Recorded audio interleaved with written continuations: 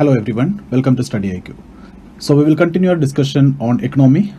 In this session, I'll be dealing with planning. Okay, so we have actually started off with this module planning, and in the first part, in the first session, we have already discussed about the objectives of planning, and then we talked about different types of planning. I've discussed around 14-15 types of planning. Okay, and then we have talked about planning commission in detail, and then we discussed about National Development Council and also Niti Aayog, the problems with planning commission and why it is abolished and why and how Niti Aayog is established and what is the objectives of Niti Aayog and how is it going to function. All these things are actually discussed in the previous session. Okay, so in this session we will be talking about the main strategies of planning. Okay, and then we will see the difference between the development model which was understood or propagated by Professor Amartya Sen and Professor Jagdish Bhagwati. We will analyze the difference between both. And then we will also briefly talk about Kerala model of development and Gujarat model of development. Okay, so Kerala and Gujarat model, and in India broadly, which model we are following is also I'm planning to discuss. And then after that, we'll see some suggestions related to planning. Okay, so this is all about today's discussion. If you have any doubts related to any of our discussions that we have done before or for my previous videos, I have already created a Telegram channel. I've told you already. So this is the Telegram channel. So you can join there. I'll share all my videos, and this is my Instagram ID also. So you can get in touch with me through this Instagram. Okay, so let's get started. So we'll be discussing about strategy of planning. There are two types of strategy basically, that is balanced planning and unbalanced planning. So when I'm talking about the first one, that is the balanced growth strategy, I'm talking about don't take it as planning. Planning means I'm talking about strategy, growth strategy, since we are discussing about strategy. Okay, so balanced growth strategy. So let me write it down. Balanced growth strategy. Okay, so what is the idea in balanced growth strategy? It is like investment is made in all sectors in the economy. Okay, so the idea is all sectors are interrelated and interdependent. So every sector has to develop together. So that is the idea that is focused in balanced growth strategy. So let me write it down. What is it? Investment is made in all the sectors so that all sectors should grow in unison. Unison means coordination. Okay, so the idea is all sectors are interdependent and interrelated, so investment have to be made in all the sectors equally so that every sectors will develop in unison, in coordination. Okay, what about unbalanced? It is the opposite of balanced growth strategy. So the second one is unbalanced growth strategy. So here you can see the investments will be made in different sectors, or it won't be done in all sectors equally. So actually here the idea is you are purposely creating a disequilibrium. Now what is the objective of creating this disequilibrium? When we discussed about demand and supply, in detail I have discussed about this disequilibrium concept and how market is trying to ensure equilibrium in economy. Okay, so how market mechanisms are actually ensuring the equilibrium in the economy. So all those things we have discussed. So when you're creating disequilibrium purposely, the idea is market or economy will automatically bring back that equilibrium. Okay, so you are developing certain sectors, so some sectors will be left behind, so they work and automatically the equilibrium will be reached. Okay, the equilibrium will be managed, so specific mechanisms will be there, so automatically equilibrium will come. So here deliberately or purposely you're actually creating disequilibrium. So that is about this strategy. Okay, so let me write it down. Investment is made in selected high priority areas. High priority areas. And you already know during pre-reform period our planning was based on pre-reform. We were following Mahalanobis model, and then we went for LPG, the liberalization Okay, and here broadly we call it as Rao Manmohan model. Okay, now we will see the difference between Amartya Sen and Professor Jagdish Bhagwati development model. So first we'll discuss in detail about Professor Amartya Sen concept of development. Okay, so Professor Amartya Sen. See, for him, economic growth is just a means for social development or social well-being. So for him, well-being is important, and for that matter, for any economist, it is ultimately the well-being which is important. And Amartya Sen actually considering growth is actually a means to this particular end. So social well-being is very important. So you should be focusing on social well-being. Social well-being means education, health, in all these sectors, skill development, etc. You have to give excessive focus. So automatically, if it is improving, the growth will automatically come. So this is the approach of Amartya Sen, or rather we call it as more decentralized approach and bottom-up approach. Okay, so let me write it down. Economic growth is just a means. So what should be the focus here? The focus here should be to enhance the human capabilities, and I've already told you human capabilities means education, skill development, health, and all these things. Okay, so the focus should be on enhancing human capabilities like health, education, skill development,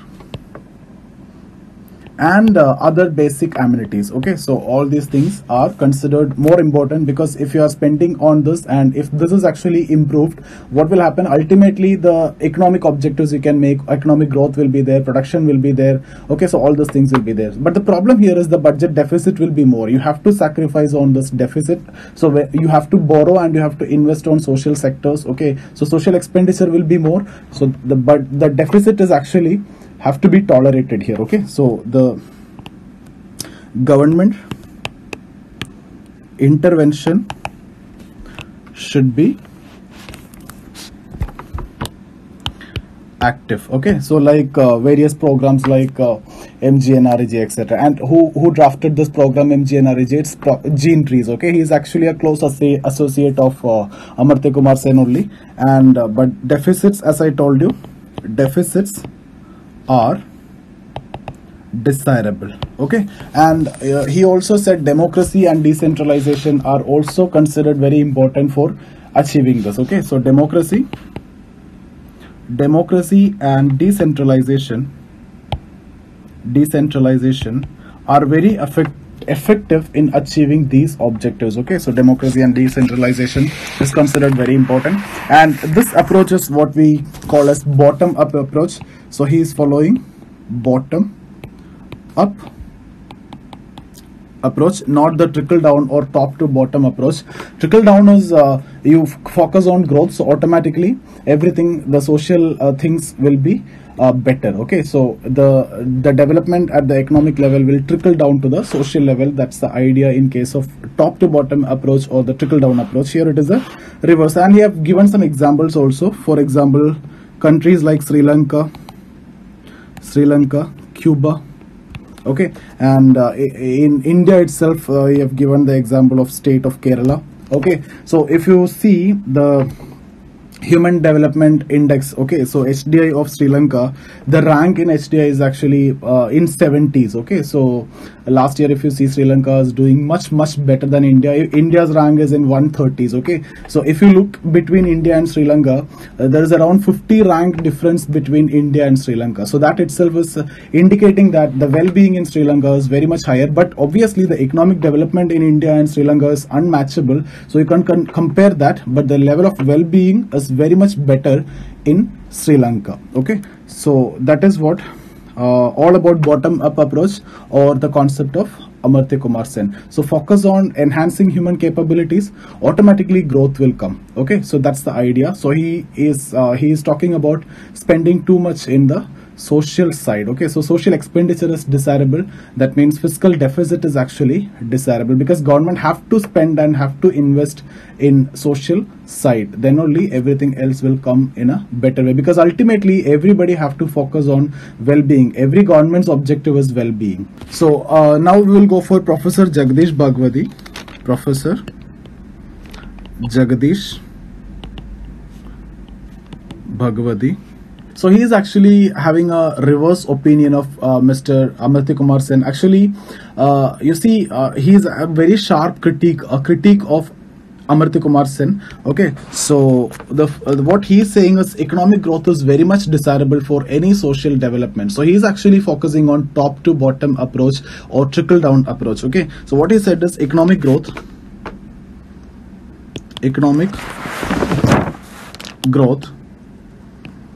is crucial to achieve socio-economic objective. Okay, and liberalization should be promoted. So LPG should be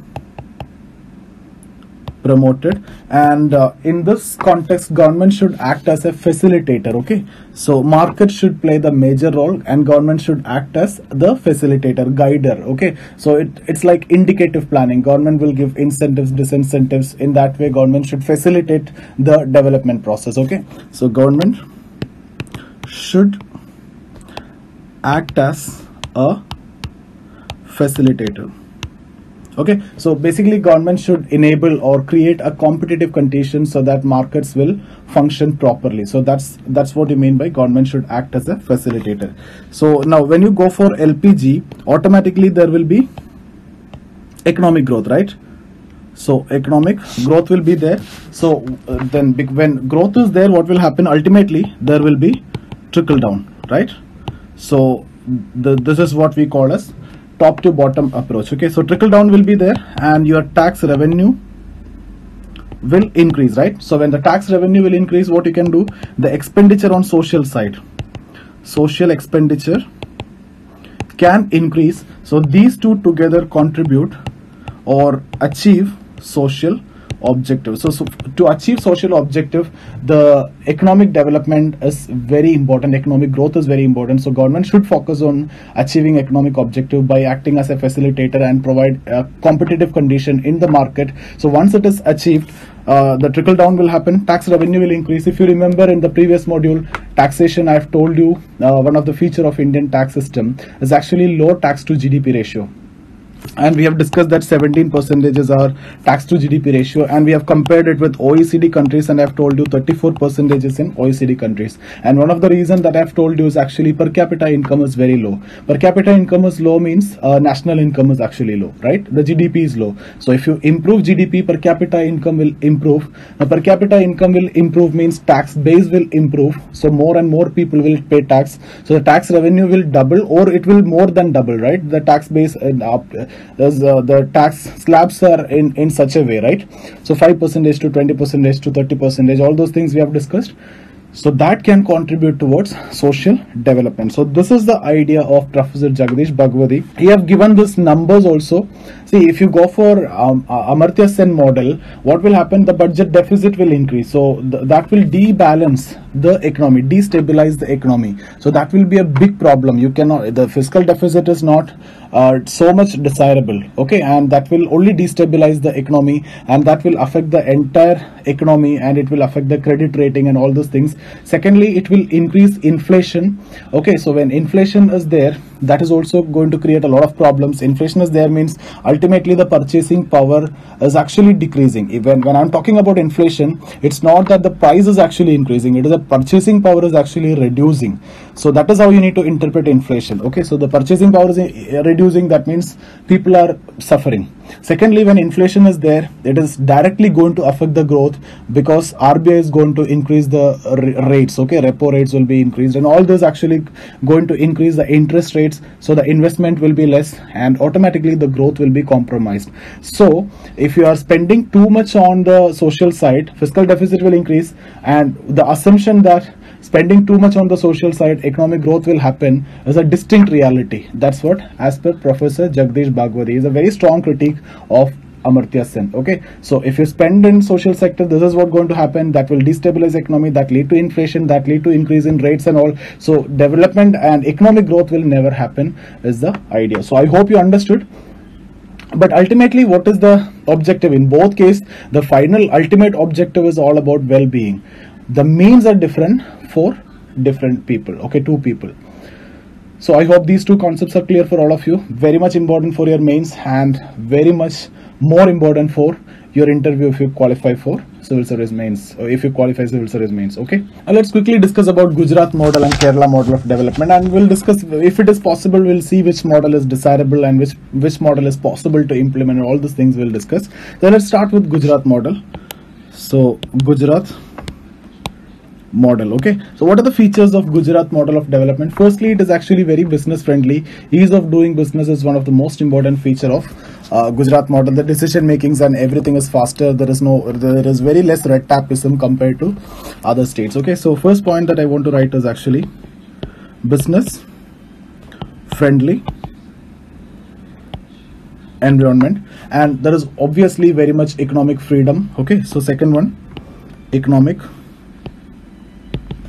freedom. Third one, which I want to tell you, is actually related to the governance, the good governance. Okay, good governance.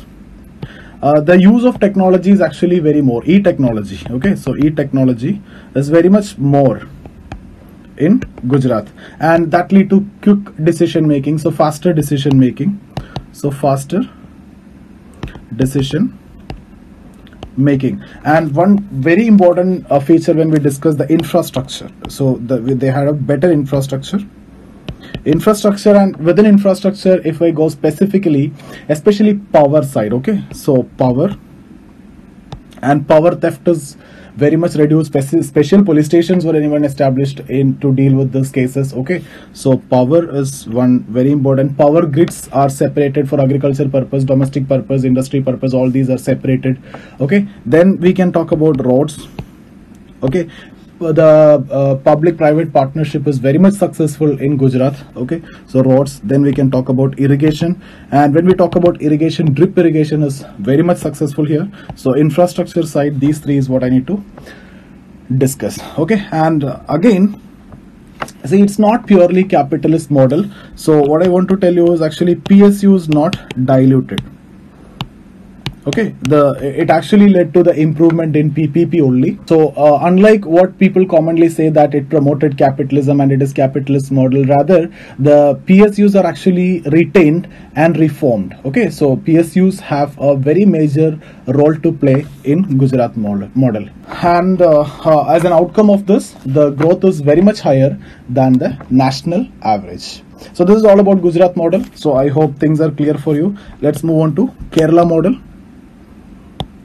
So what are the features in case of Kerala model? So when we talk about the Gujarat model, it's related to Professor Jagdish Bhagwati, and when we talk about Kerala model, it's related to Amartya Sen. So in Kerala model, they are given specific importance or special importance to social side. Okay, so the first point is social service, especially education system. Okay, education system is very well developed, and that too the government schools, the service provided from the government school, the quality of the education is very much and far superior compared to any of the government schools in any part of the country. Okay, so that is one of the most important thing that I want to discuss, the education system, that too the government schools, the quality of the education which is provided from the government school. Okay, then we have the health sector, or the community health centers.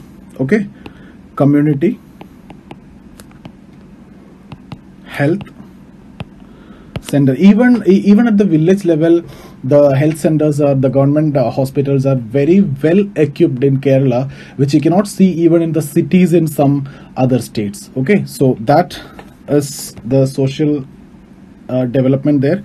And then effective decentralization, more emphasis on decentralization, effective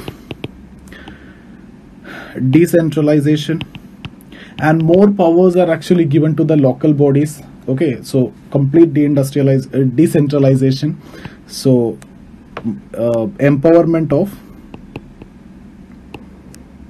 of local bodies.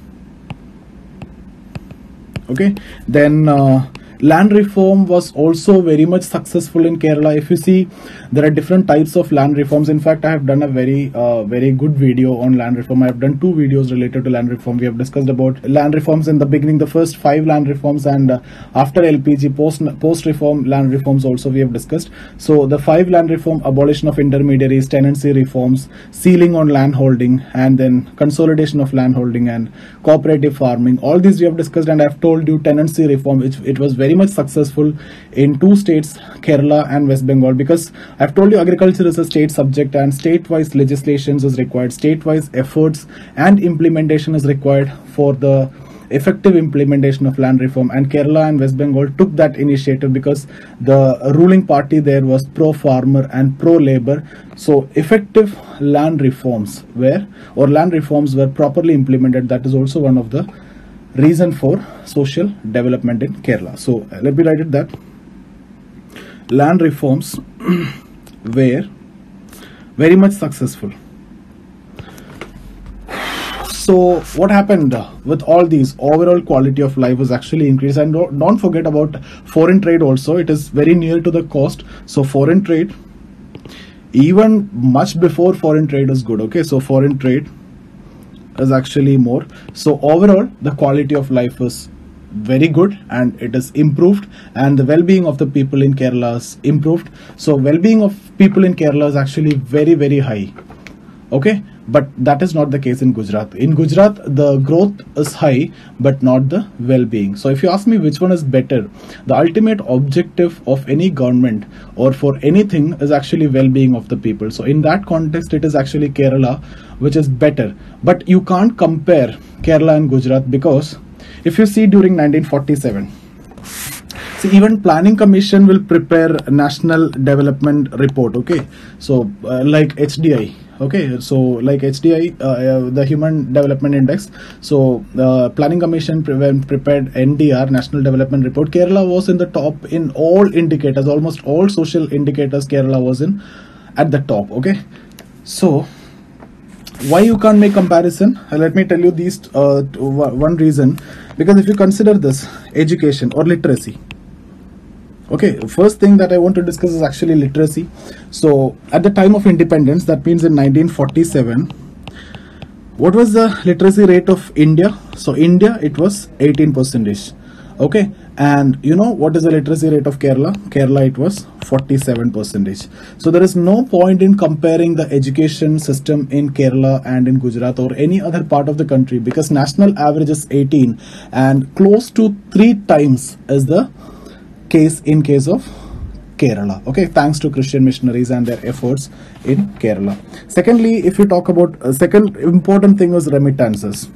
Even now also there are remittances from other countries in many states, but remittances to Kerala was there even before the reforms also, especially from the Gulf countries. And if you see, most of the people in Gulf, half of them are actually from Kerala among the Indian people.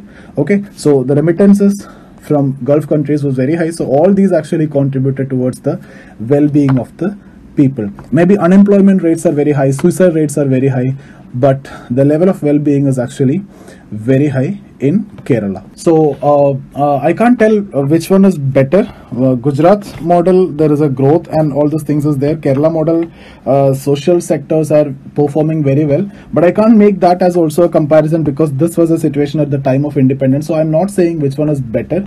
Now if you see the previous government, the UPA government, it was very close to Kerala model, right? So they have come up with a lot of social expenditure and social sector initiatives like MNREGA, Sarva Shiksha Abhiyan, etc.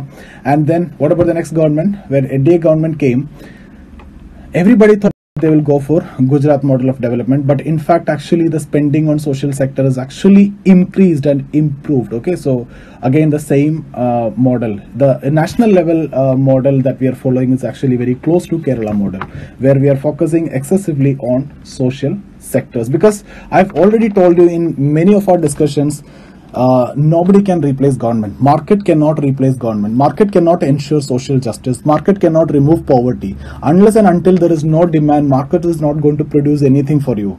For a beggar, if he is hungry, nobody is going to produce anything. If you have money, then only people are ready to produce even food. Okay, so for a beggar, if he is hungry, nobody is ready to produce food for him, because his hunger is not going to make any demand in the society. Demand means you must be willing and able to buy something. So he may be willing, but he is not able to buy. So that is not going to create demand in the market, and nobody is actually going to produce for him. So market, what I want to tell you is market cannot ensure social justice. For that, government initiative and infrastructure and spending is actually required. Okay, so now let me give you some suggestions for economic planning so that you can incorporate that in your answers. So suggestions. So suggestions for economic policy.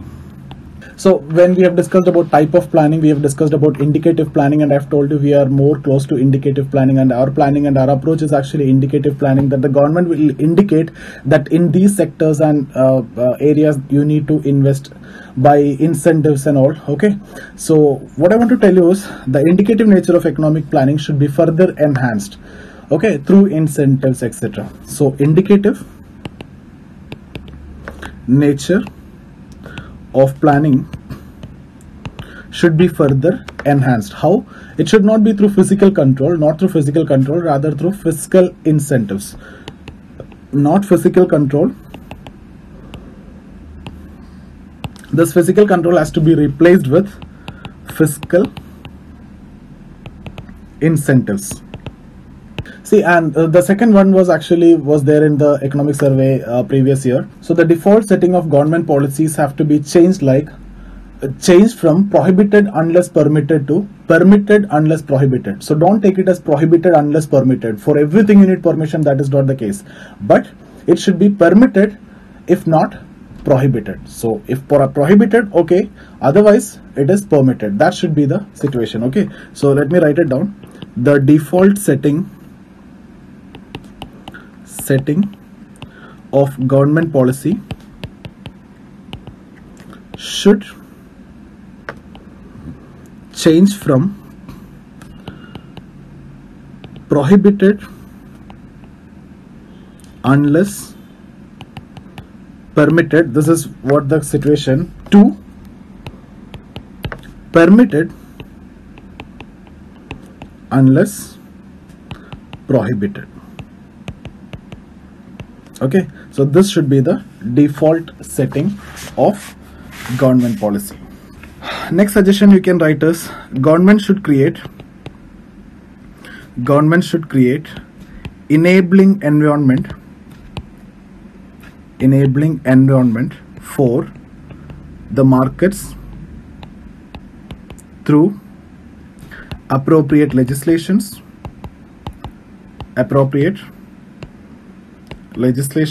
regulators, rules and regulations. Okay, next one, the government or economic planning should identify areas or instances of market failure and design appropriate policy measures to rectify them. Okay, so identify the areas where there is a market is a failure and make policies to rectify them. Next one is again very important, cooperative federalism, competitive federalism.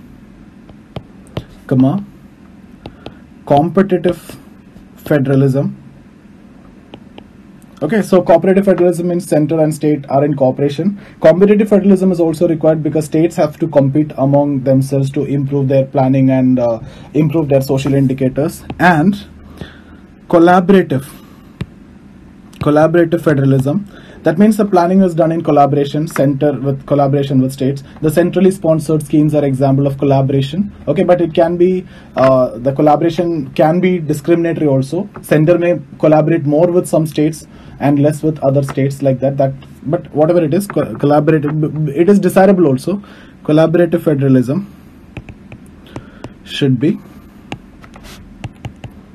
promoted. Okay, so what all things we have discussed, the suggestions are this: indicative nature of planning should be given importance, okay, and it should be further enhanced. Physical control should not be there. Fiscal incentives should be promoted. The default setting of government policy should change from prohibited unless permitted to permitted unless prohibited, and government should create enabling environment for the market through appropriate legislation, regulation, rules and regulations. Okay, and the government economic planning should identify areas or instances of market failure and design appropriate strategy to rectify them. Cooperative federalism, competitive federalism and collaborative federalism should be promoted. So this is what we have done. We have talked about Amartya Sen, we have talked about Professor Jagdish Bhagwati and their approach and their differences, Kerala model, Gujarat model, suggestions, and we have started off with balanced and unbalanced approach. And if you have any doubt in any of the discussion that we have done, you can get in touch with me. This is my Instagram ID, Zia Safir, and you can join the Telegram channel also. I'll share all my videos. I've done hundreds of videos on economy and history and in quantitative aptitude also. If you have any doubt in civil service examination, you can get in touch with me, sociology or